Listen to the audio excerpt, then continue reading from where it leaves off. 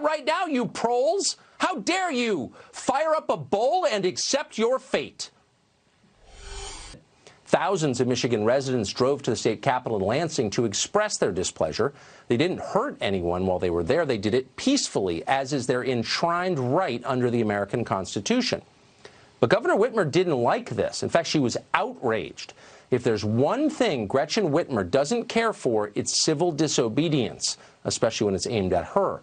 As Whitmer explained yesterday, complaining about her decisions could kill people.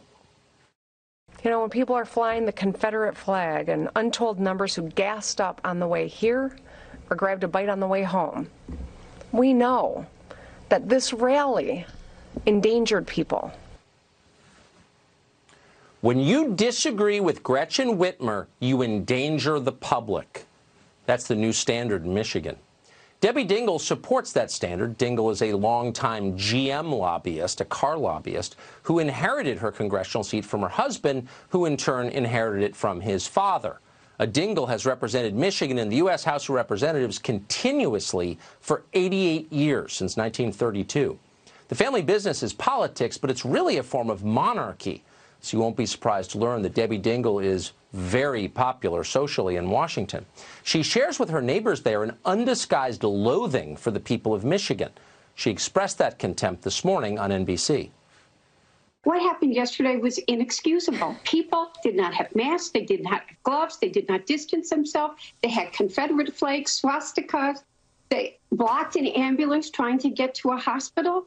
Bringing hate and fear into a time that is already full of fear and anxiety is just unacceptable. There were people barehanded handing candy to children.